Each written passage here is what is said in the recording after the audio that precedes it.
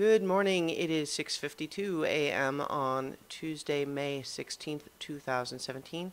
I'm Christiana Ellis, and I just got up. This is 5 more minutes.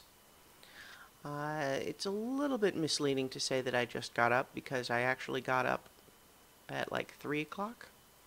Um, Luna needed to go outside, so I took her out and then went back to bed and then got up again. So my poor little dog here is suffering, as I mentioned yesterday, I believe probably with a urinary tract infection, and it's made her a little uncomfortable. So that's one of those things where, I took her to the vet yesterday. They're, doing the lab analysis, so waiting to hear confirmation or whatever, but she's uncomfortable in the meantime, and that makes me sad. Look at this sad little dog. Hey, Luna. Are you sad? Can't be bothered. She's actually, don't mistake that for, she's up and moving around when she wants to, and go outside and, ate her kibble just fine this morning and so on. So she's not all that bad, but I think she's probably tired too, and she's uncomfortable. And it's just one of those things where I imagine it's even more intense with parents who have children that are sick, but you just sort of feel like, but I'm supposed to be able to fix it. I'm supposed to be able to make it better. And I'm doing what I can, but that doesn't happen very quickly. Anyway, I'm feeling better. I'm still feeling like I'm coughing up a little, bleh. But I feel much more myself. Kind of like I said yesterday, I'm feeling just clearer, more alert, which is thumbs up.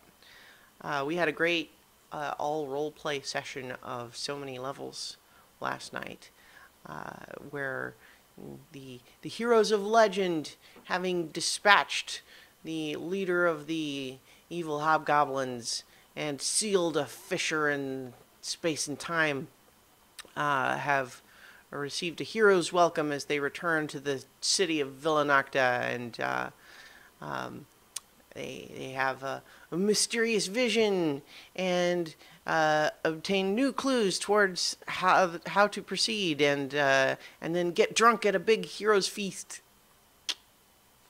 Good stuff. I continue to really enjoy doing that show. D&D is just, I keep coming back to, there's this guy named Matthew Colville who does a lot of great videos on how to be a better dungeon master. And what he has said a couple of times is that he calls D&D and other role-playing games like it the most fun thing you can do with your brain. And yeah, it's pretty fun. Obviously, well, I don't know, I didn't need to qualify that, but it definitely just pushes a lot of buttons for me of the storytelling and improv and just spending time with friends. That's good stuff. I think of, as a kid, there was definitely, like, I was aware of Dungeons and Dragons, like, as a concept, but nobody I knew played it. And so I was always curious, but never looked for it or made it happen on my own. And in a lot of ways, I think part of what needed to happen was for me to take the initiative on myself. Because even, now that I'm into it in a fun way that I'm loving, it really did take me pushing for it for a little while to finally make it stick, and I'm so glad that I did. I recommend it for any of you who have not really ever tried it. I suggest you do, or look it up. But I guess the trick for a lot of people is that not everybody wants to be dungeon master, and if you don't have someone to be dungeon master, it's kind of hard to play. At the same time, I would also say if If you haven't tried it and you're worried about being dungeon master, try it. It's fun. I like it a lot.